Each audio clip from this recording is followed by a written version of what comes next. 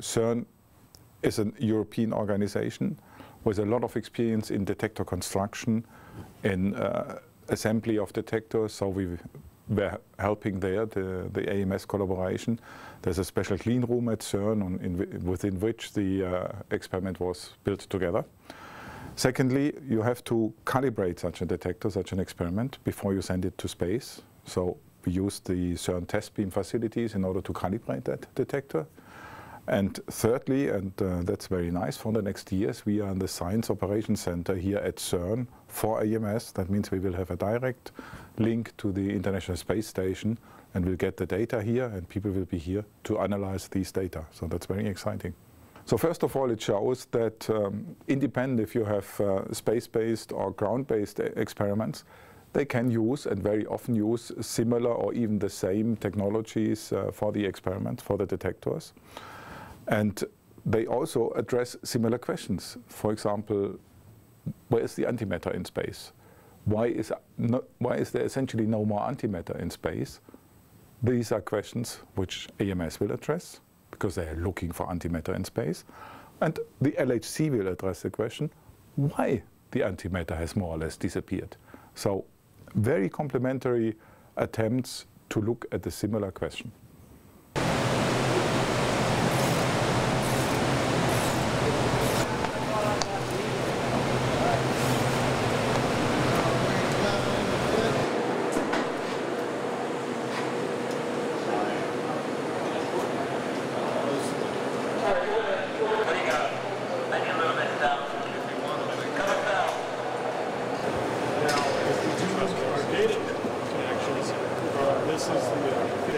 Plus, we've done all of the that point is camera. Where's the camera?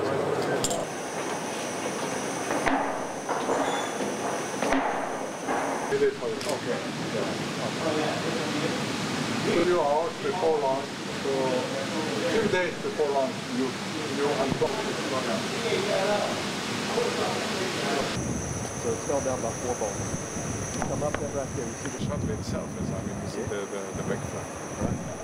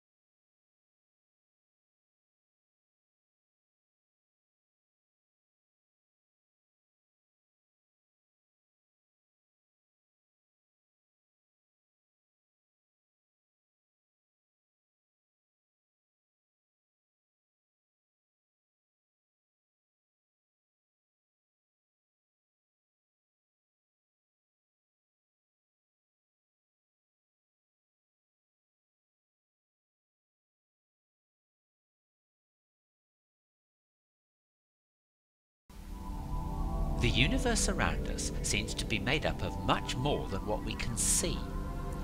Indeed, the visible mass appears to be only a small fraction of the estimated total mass in the universe, and the observed motion of this visible mass suggests that it is mere flotsam on an invisible sea of unknown material. Galaxies are observed to rotate much faster than the visible matter in them requires them to. It would seem that invisible matter is stopping them flying apart. One explanation being postulated is that we are wrong to assume that gravity is unchanging and consistent over vast distances. Perhaps our current theory of gravity needs modifying. Another explanation could be that associated with each galaxy is an invisible halo of so-called dark matter, and it's this that's responsible for the galaxy's fast rotation. Looking for this dark matter will be CERN's Large Hadron Collider in Geneva, which will be on the hunt for an entirely new type of particle. It's long been known that particles such as electrons have a mirror twin with opposite charge. These inhabit the strange world of antimatter, loved of science fiction writers. In this case, the antimatter partner of an electron is a positron. In the presence of an electric field, they move in opposite directions. But CERN will be looking for an even stranger pairing. At the beginning of our universe, a minute blob of time and space, far smaller than an atom, began to expand as a way of dissipating its extreme energy. Such three-dimensional spatial expansion that happens everywhere and all around us is well represented by this two-dimensional surface of a balloon that is stretching as it's been blown up. The Big Bang into pre-existing space is now seen as the big stretch of space itself. After a moment of extraordinarily fast expansion, the blob seems to have contained a plasma of particles. On further stretching, the quarks and gluons condensed into protons and antiprotons which almost annihilated each other. But not quite.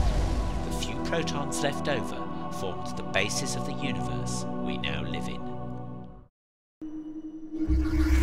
At this moment, the Big Bang, pure energy, is released.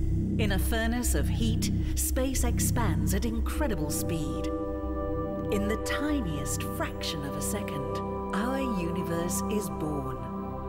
This is the deepest of all mysteries. Some of the energy now condenses into matter. At this moment, all the particles that make up our universe are created. Some we do not understand yet. Among the others are incredibly small quarks, electrons, neutrinos, particles that will make everything we know, including you. Look closely. They come into being as pairs, particles and their opposite antiparticles. Fatally attracted, they annihilate each other. But some of the matter survives, fortunately for us. Matter that makes up everything we know.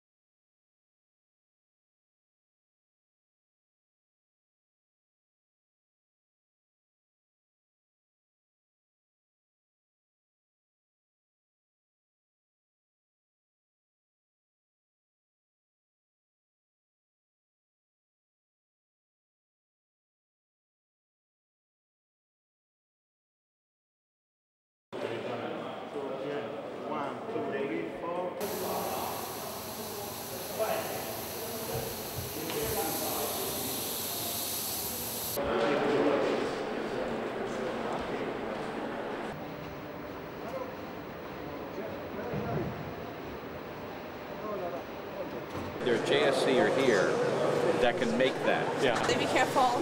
This is the high gain. You can see it's protected. So worst case, I mean.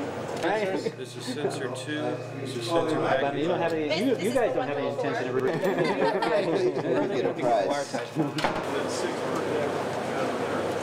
It's like if it's raining over Geneva, and you have a one drop which is red, and you catch it without hesitation and understanding there is something strange going on. Similarly, we are going to catch billions and billions of cosmic rays looking for exotic components, very rare one. Antimatter is studied and produced in laboratories like CERN, in hospitals, for many, many applications routinely every day. So why we go to space? Very simple. We are looking not for the simplest antimatter, not for the simplest antiparticle, but the complex form of antimatter, like antinuclei of helium, carbon, oxygen. After the Big Bang, there was no oxygen, no carbon, no uranium. This has been built in the stars. So you see very immediately that the moment we see an anti-carbon or an anti-oxygen, there is immediate indication that somewhere in the universe there are large amounts of antimatter in the form of anti-star, building by fusion from lighter antimatter into heavier antimatter. AMS will be launched, and after 8 minutes will reach the space. The time to go to the atmosphere is only 8 minutes. Then will be switched on, but only for the purpose of controlling the temperature. For the following 3 days, we'll be orbiting around the Earth, getting closer and closer to the space station, and it will dock on the 4th day. There will be some activity by the astronaut by manipulating with this special crane and robotic arms, and then within a few hours will be installed in his final position. From that moment on, we're talking about the 4th day in space, we can switch on AMS, and within a bunch of minutes, half an hour or so, it will be on. We're trying to see how our world has come about. Why are we here on Earth at this time? We probably come from a Big Bang where matter and antimatter have been produced together. And here we are, made of matter, and there's no antimatter. So this is a fundamental question that we would like to understand. A project like AMS allows to better understand what is fundamental research and explain to the general public what the scientists are doing. When scientists get together to try to solve some fundamental questions, and here we're talking about fundamental questions like the existence of dark matter or antimatter in space, then scientists can get together, even if they come from different countries, from different regions, they can really work together. And I'm very glad that also CERN was sensitive to that project and played a major role in allowing us to use their facilities. Cosmic rays have been discovered about 100 years ago. It is particles that are produced by star explosion in its vast majority, then are somehow mysteriously accelerated and directed towards us. There's a lot of this radiation that comes on the Earth's surface. It's about several hundred per square meter per second. So it's not a small effect. It's a major ingredient to the environment of the Earth. It has something to do probably with genetic modifications. It has something to do with the climate. It has a lot of implications for us.